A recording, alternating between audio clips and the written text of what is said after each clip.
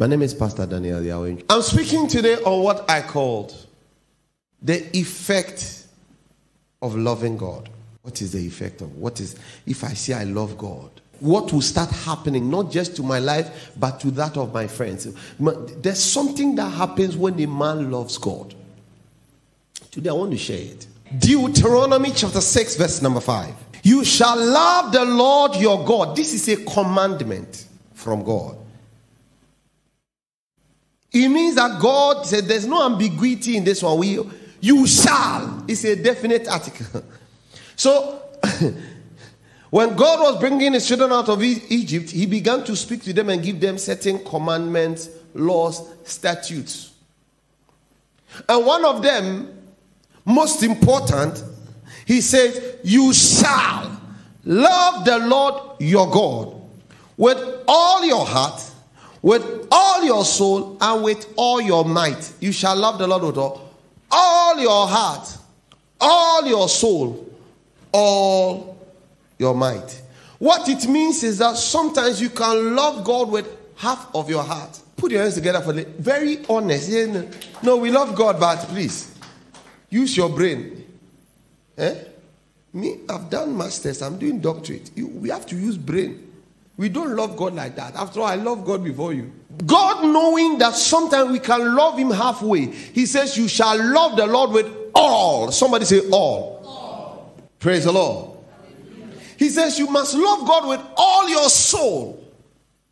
You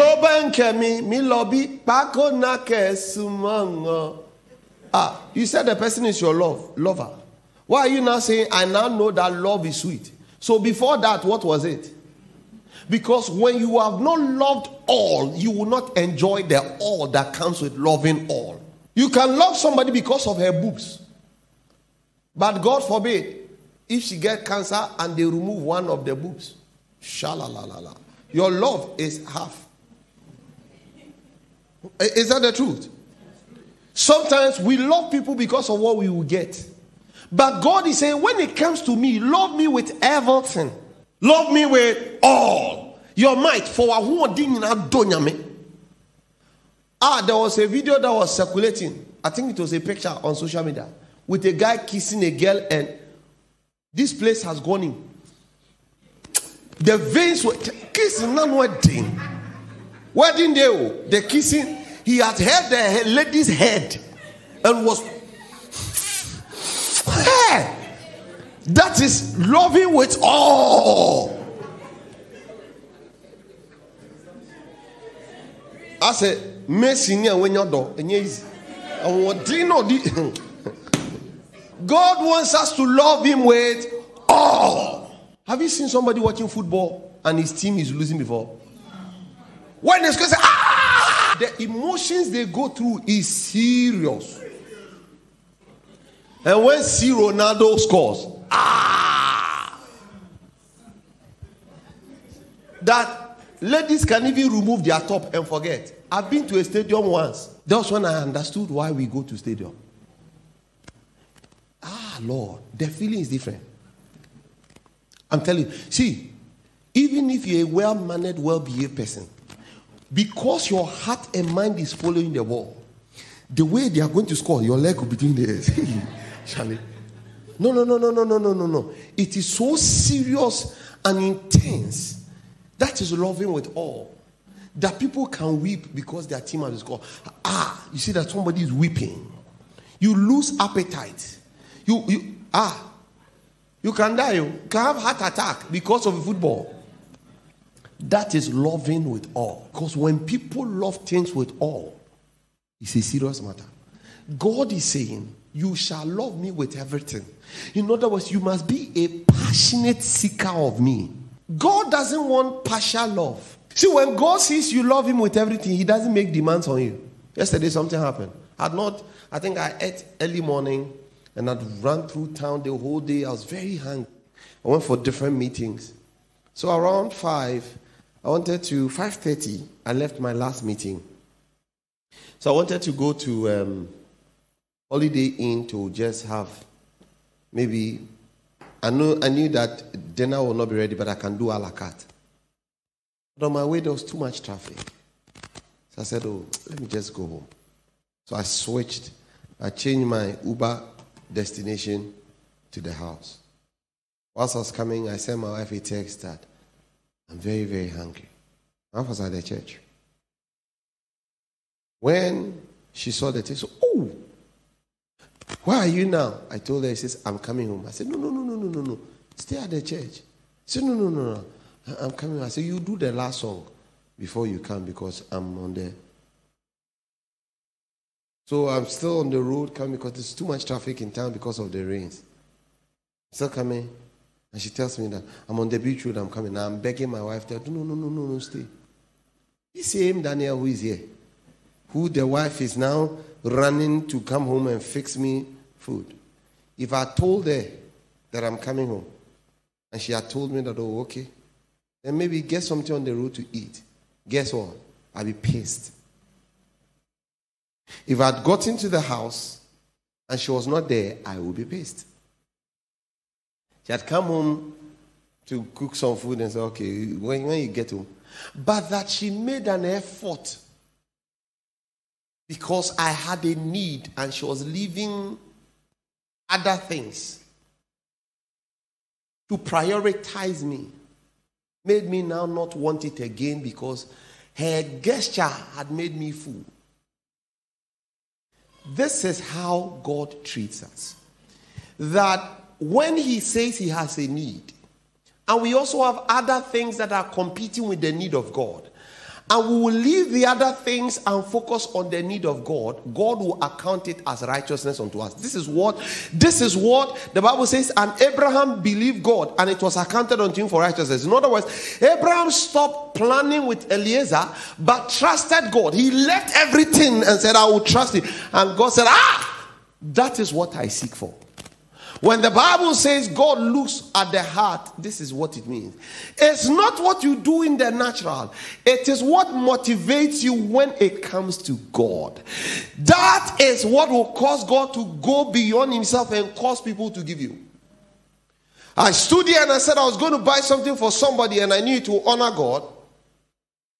And when I didn't have money and I called my brother for the money for it, somebody from America said, God said to me to send you money now.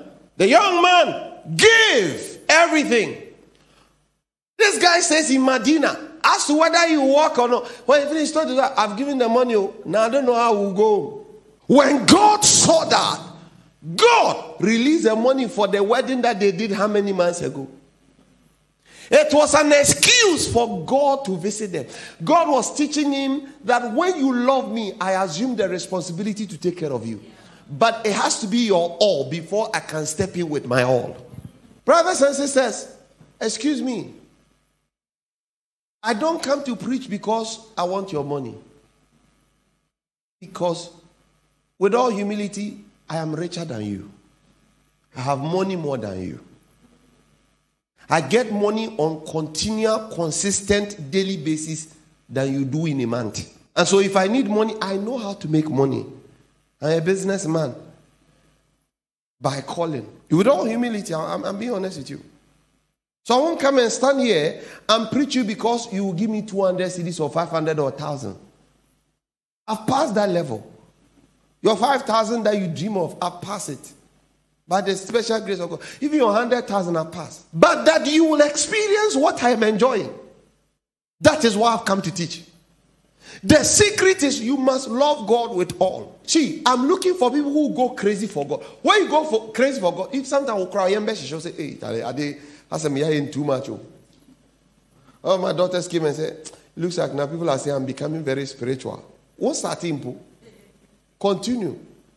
Because when you start loving God, see, people will look at your face and give you things that will take you 30 years to achieve.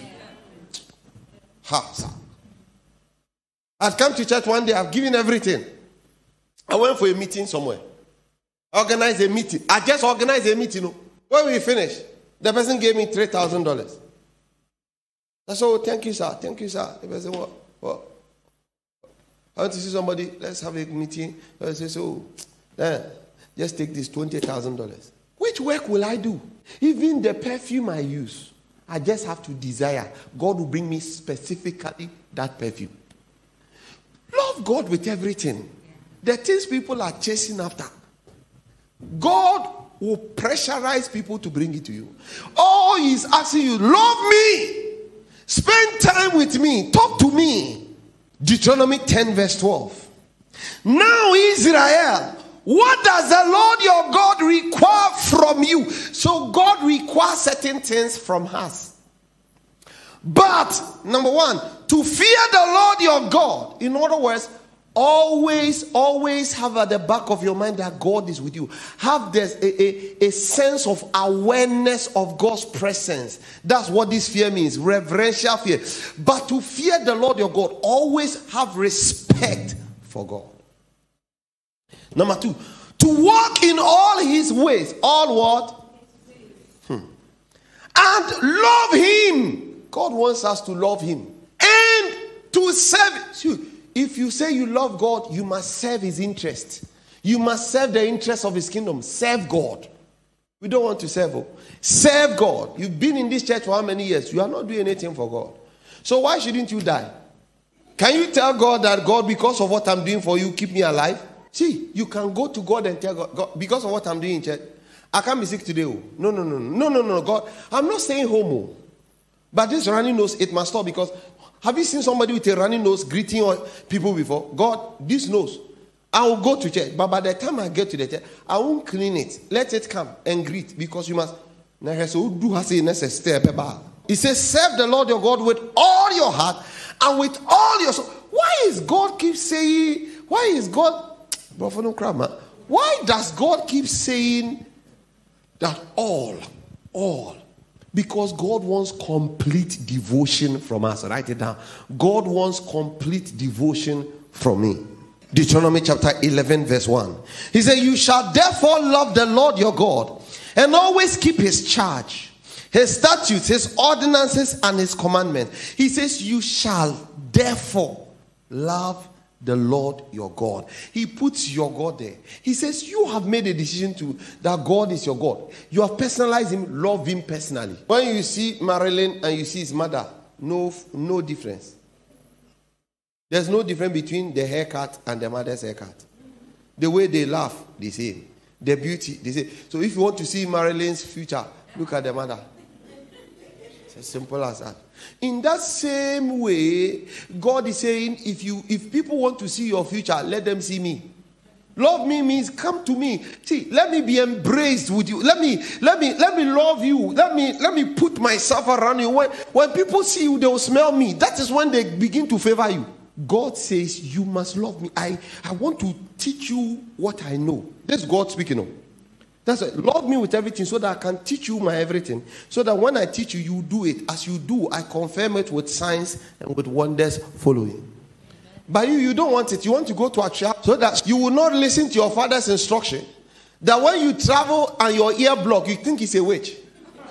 When the church you belong to, that is not what they teach you. Because ignorance is not an excuse. Which voice are you listening to that God is with you always? Is it not what God said? Till the ends of the earth. Your ear blocks, you think it's a witch. Because you see, as humans, we want activity. We don't want relationship with God. We want what? Activity. You have spent time with God. God has given you promises that I'll give you a visa. You will go outside. He now opens a door for you to travel. Buys your ticket for you. If God buys your ticket for you, will He not lead you to the place? That when you get there, a witch can block you in the air and you'll feel for me is serious. They are stronger than God. What nonsense.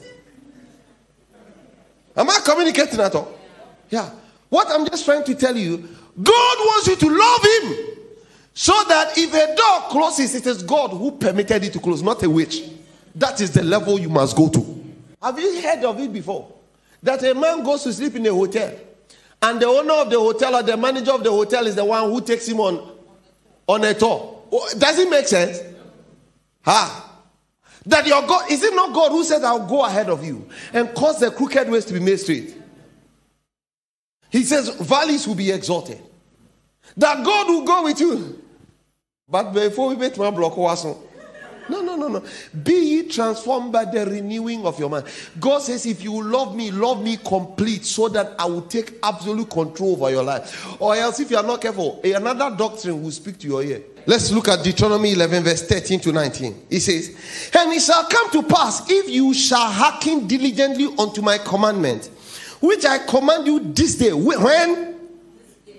To love the Lord your God, and to serve him with all your heart and with all your soul, that I will give you the rain of your land in his due season. So every land has a rain that must fall on the land. He says, when you love me and you serve me, I will give you the rain of your land. So I know your land. I know the amount of moisture that land needs. I will give it to you in the season that you need it. He says, the first rain and the latter. I didn't know that there are two rains. That there's a first rain that must come to water your land. And there's a last rain that must come to complete that which has been watered. He says, just love me and serve me. I will do the rest. I know your season. I know the land. I know the season of the land. Love me. Oh my God. Is it too much to ask God? Continue. That thou mayest gather in thy corn and thy wine and thine oil. He said you gather three things. Your corn, your wine, your oil. One day I'll teach you about these three things. Corn represents provisions. All your corn is for your sustenance, is provision. Wine represents joy. So God says, you will gather, you'll be happy in your marriage, but I am the one who will give you a good wife. Yes, I'm not before. Yeah, there are a lot of pastors who are not happy. A lot of ministers are not happy. A lot of presidents, they chase girls. They are not happy. Look at it. And I will send grass in thy field for thy cattle. I said, me a serious matter. I will send grass in your field for your cattle. So God knows every little detail of your life. God is so much interested, including the sustenance of your cattle, your investments, your businesses. God is the sender of people to you. You are not the one. Love him, I'll do. You go to Achia looking for grass. Grass, it not be the land where they bring. I send it so that it will feed your cattle. I send it. I send the rain. I've gone, it must rain. I've been taught that rains fall when there's evaporation and condensation and what? Precipitation, and then it will fall as rain. So based on my geological knowledge of how rain happens, I conjure the rain also. I swear. No. God said, that's not how you. No. I know your season. I know where you are dwelling. I know how to send the rain. And the rain, there are two kinds of rain. There's a former rain and there's a latter rain. He said, when it comes to your cattle, I will send the grass. He didn't say I will cause the earth to grow grass. He said, I will send the grass. Church, see, there is a dimension of God that most of us have not come into. All we know is Hayan, Kayan, the witch in my father's house. Kayan, the demons in my father's house. We conjure, It has its place. What am I saying? What I'm saying is beauty is vain. It means that no matter what you get, somebody has more. But God said, love me. Because when you love me, I can put a glory on you. When your husband sees you. My cousin was married to a man on uniform. He's the man who washes the ladies' clothes and everything. All of a sudden, my sister gives birth. Then my sister started focusing on the baby. No more praying. My sister just go to Church of Pentecost. Stop praying. Stop spending time with God. He said, oh, my baby. I don't know what happened. The man was now seeing the lady like a caricature. No, I'm serious. Started gallivanting over girls. Now here baby ni ye bie bi ni honam bie ni ti bie bi odi gina wa be man e penana. I'm like, child, something has gone. See, listen, please don't boast in your beauty. Boast in the fact that you know God. Because, see, when you focus on other gods and God steps away from you, your husband will see you like a demon. No. Yeah, you think that, oh, my name is Isaac. I'm a fine guy. I drive a Mercedes Benz. You know, so everything is... No, please don't lie to yourself. Oh. It is because you used to love God. God placed upon you his grace. See, there is a dimension of God that you don't know. All he wants is love me. And the things people spend money to do, I will do it for you without struggle. Because I love you. Love me first. I know you have children. I know you have a husband. I know you have everything. But love me first. There is no way I can love Irene more than God. God forbid. If I have to choose God and Irene, it's not, we don't even have to think about it. It's not an if. It's chosen already. She can't love me more than God. See, let me be honest with you. You can't love people more than God because everybody will leave you. Your children that they are selfish, self-centered. Are you not selfish and self-centered? How much do you give to your mother? How much do you give to your father? All the money that your father and mother that take care of you. Look at how beautiful you are here. When was the last time you took 10,000 and sent to your father why you been Buddha? You are an honest person. God bless you.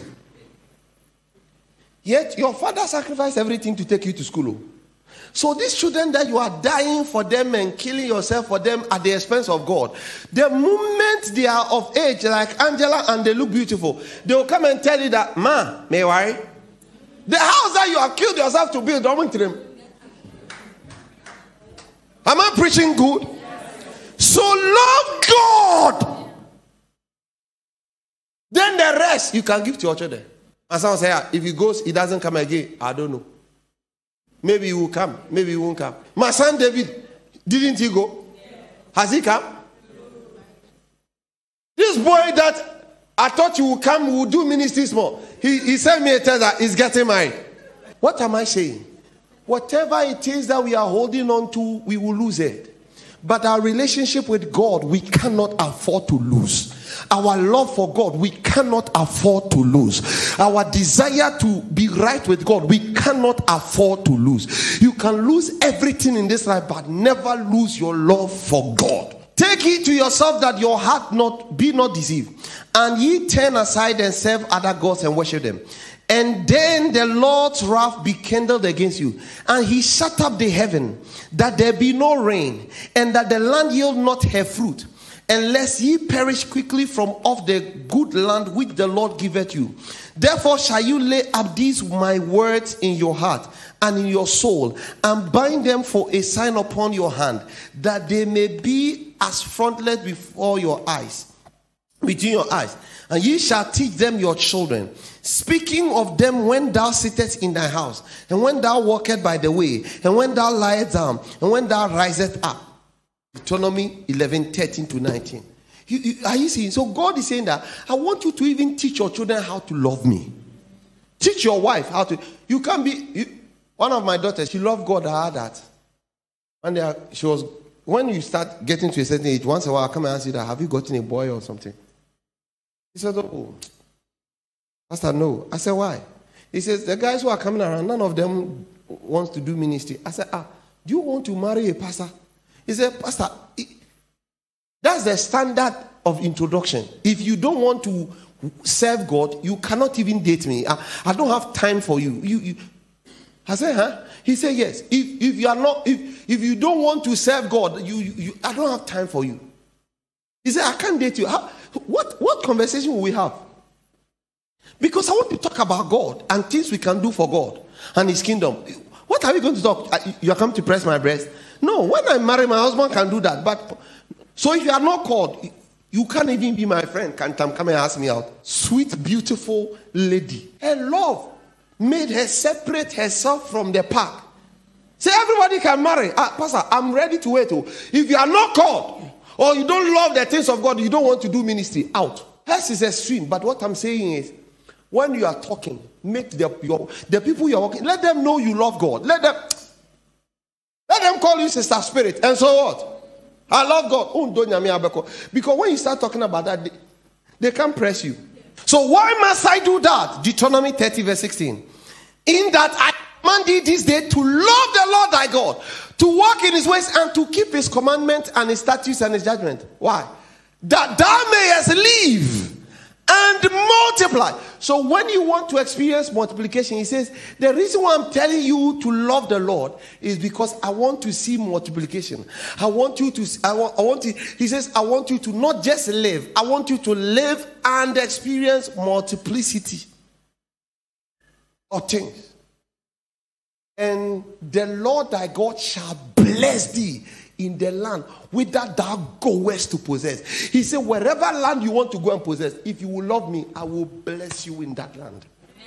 Irrespective of which nation and the prevailing economic condition, I'll bless you. That's why the Jewish people are blessed all over the world. He says, if you will have long life, if you will experience multiplication, if the Lord will manifest blessings on you, when you enter into new spaces, you must first love him. You must what? Psalm 31 verse 23 says, oh, love the Lord, all you his godly ones. The Lord preserves the faithful and fully recompenses the proud doer. All these prayers that you are praying, that which is coming, love God, no witch will follow you. I don't remember the last time I prayed against witches. I don't have time. I just love God.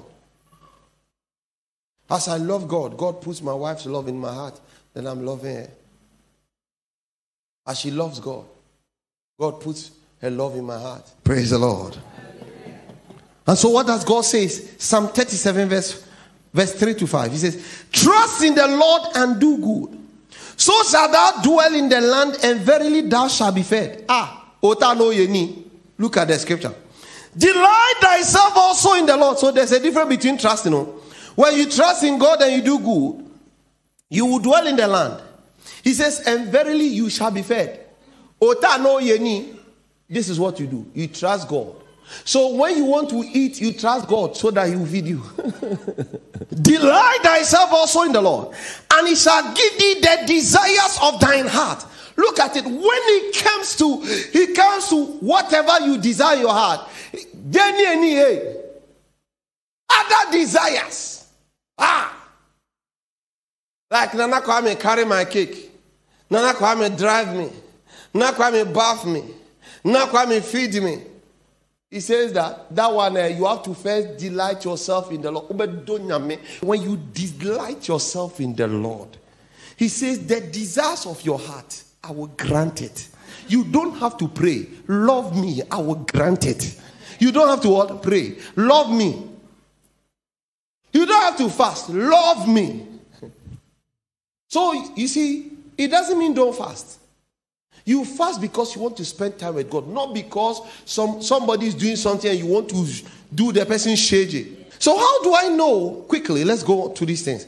How do I know that I'm losing my love for God? Number one, when my soul does not long for times of rich fellowship with God through his word or in prayer. How do I know that I'm losing my love for God? Number one, when my soul does not long for times of rich fellowship with God through his word or in prayer. Mark 12:30. And thou shalt love the Lord thy God with all thy heart and with all thy soul and with all thy mind. I'm talking about this one, soul. When my soul does not long for times of rich fellowship with God through his word or prayer. Hallelujah. What does it mean? That means when your mind, your will, and emotions wander from devotion to God and choose other experiences. When your mind, your will, and emotions wander from devotion to God and choose other experiences or other interactions with people more than times with God, then we saw that you are losing your love for God. When your soul now is looking for other things. Most of you used to come for Friday prayer meetings and things like that. Now you don't come again. You don't come again. I say, come and let's pray for the church to grow. You don't have time for it. You won't come. The wonders. You can spend time with people. You go to church, you are watching time. Pastor, no, I chat to mompo. But when you go and visit your friends, even when they want you to go, you still want to say, oh, let's watch one more. Let's drink one more. No, you are losing your love for God when you do that. James chapter 5, verse number 9. What does it say? It says, submit yourself therefore to God. Resist the devil and he will flee from you. Draw nigh to God and he will draw nigh to you. Cleanse your hands, ye sinners, and purify your hearts, ye double mind. God is saying, if you want to be close to me, I'll be close to you. If you don't want to be close to me, I'll leave you. Hallelujah. So if you forsake your fellowship with God, your awareness of your true condition before God will grow dull. When you forsake your relationship with him, that's how come people are now reasoning with God. They say that God is a she. Some say God is a woman. What has gender got to do with God? God must be a man or a woman. Number 2, how do I know that I'm losing love for God? Number 2, when my thoughts don't reflect on Christ during my leisure times. When my thoughts do not reflect on Christ during my leisure time. What does it mean? It means that the things that captivate your thoughts in your free time reveal much about the priorities of your heart. What captivates your heart during your free time? Is it to please God? How many of you fast in this church and think that, the church is not great, I want to go on a fast. Pray for the church. I want to go and share fries. I want to do this. I want to do this. And all of us are like that. The things that we make money for things, but when it gets to God, we don't have time. I have to go for an event. See, whenever you invite somebody to do something for you, and the person chooses any other thing, that is where the person's priority is. You are not. You are not the person's priority. And so don't make the person your priority. I watch everybody in this church. Apostle Paul instructed believers regarding their thought life. He says, whatsoever things are true, whatsoever things are honest, whatsoever things are just, whatsoever things are pure, whatsoever things are lovely, whatsoever things are of good report, if there be any virtue, if there be any praise, think on these things. Philippians 4:8. The things you think about, it reveals your love for God. What conversations do you have with your friends? Do you talk about the goodness of God? Do you talk about the love of God? Do you talk about how God has been faithful to you and why both of you must do things that honors him? I just wanted to please God. It reflected in my treatment of my wife. Number 3, when I knowingly give in to desires and temptations that I know does not please God, it means my love for God is going. I knowingly give in to temptation. All of us have temptations, so please. When the beer is chilled and is sweating, it's a serious matter. Over some kebab, it is not easy. If we sacrifice to honor him, he honors us with a blessing because we have gone beyond ourselves to be a blessing. I want you to close your eyes and pray. God, you will be my priority. God, from this day, you will be my priority. I will please you in my walk. Even when nobody is there, I'll please you. Even when nobody is there, I will still please you. I want everybody to pray. God, I will please you. Sometimes it's difficult, but I'll do the best I can to please you. Help me where I'm weak. Help me to grow in my walk with you and love for you. Everybody pray. Everybody pray. God, help me. Help me to prioritize you, to honor you. That for your sake, I'll speak to my spouse, to people around me well. I'll represent Christ to them. In my conversation, in my interactions with people, Lord, I will be a Christian. Sometimes it will be difficult, but Lord, help me. That when I am beside myself, when I cannot control, help me to control. Help me to yield to the leading of the Holy Spirit. I want everybody to pray. God, I will love you. I will love you. I will love you. With everything, my finances, my life, my meditations will be to please you. To please you before my children. To let them know that prioritizing you is the most important thing. To let them know that you are the most important thing and that my life is transformed on account of your kindness towards me. I want everybody to pray.